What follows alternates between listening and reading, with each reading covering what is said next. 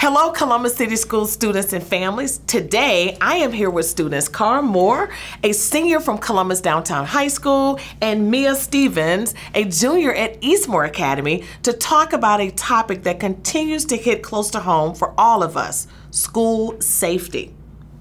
The safety of our schools is a topic our communities have heard me stress a number of times in the past few weeks, and is something that continues to be a priority in Columbus City Schools. Speaking of my classmates and peers across the district, we have recognized the work that has gone into allowing us to return to the school in the midst of everything that we have experienced since the start of 2020. Agreed. The time we've spent in high school has been very unique compared to some of the graduating classes that have came before us.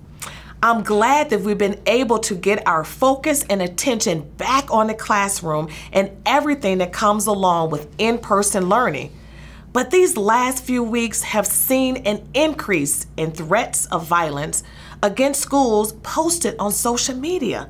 You both already know and understand, but I want our entire CCS family to know that these type of distractions have no place in our district. Threats of mass violence or any kind of violence are violations of district policy and can come with serious consequences like expulsion. There's literally nothing funny about sending messages about bringing weapons to school to hurt your friends. We have all seen enough stories about real incidents happening at schools and the lives that were lost.